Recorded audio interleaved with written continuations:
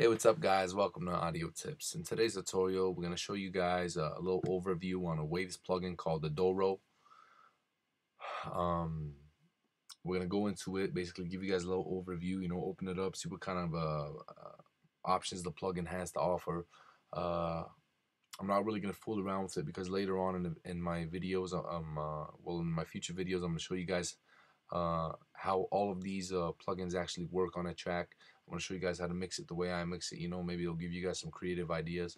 But for now, we're just going to open it up. We're going to go into audio effects, down to audio units, down to waves. We're going to go up to Dorrough. We're going to open it up. It's going to look a little something like this.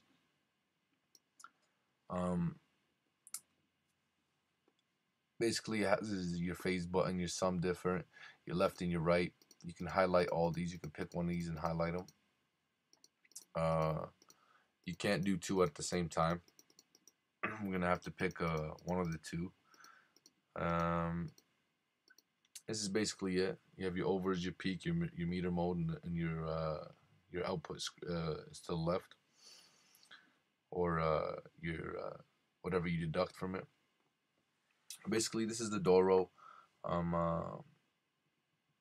I suggest you guys go in, try it out, see what you guys think, see what kind of effects you guys get with it. Remember, keep in mind that you have to have certain Waves plugins to open these kind of plugins, well, Waves bundles to open these kind of plugins.